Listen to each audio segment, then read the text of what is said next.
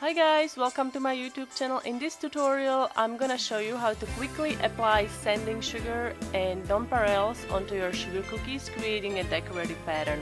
Here I'm using small snowflake cookie cutter. I pressed it lightly into an unbaked cookie, and then using sanding sugar I'm gonna fill the cookie cutter with some sanding sugar just so it covers the surface of the cookie,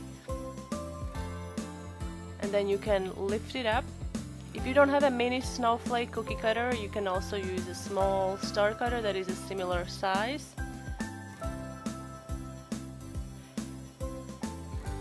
Sugar cookies I'm using, they have a really smooth flat top. There is no moisture, so I was really worried that the sugar is not gonna stick, but as you see, once baked it sticks perfectly and makes for a really nice design. You can also use nonpareils. Nonpareils are basically small little balls. You can get them in variety of colors. So I was trying to do the same thing, but once you pull the cookie cutter out of the cookie, you can see that the tree is out of shape, so I decided to add little glue. So I mixed some egg wash, mixed the egg white with 1 teaspoon of water, and then brushed the cookie very lightly on the top. This will work as a glue, so the surface is gonna be sticky, so once we apply nonpareils, the little balls will stay in place.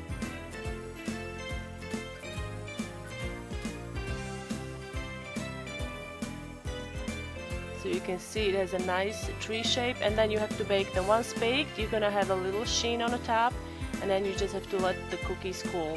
Thanks for watching, and I'll see you next time. Merry Christmas!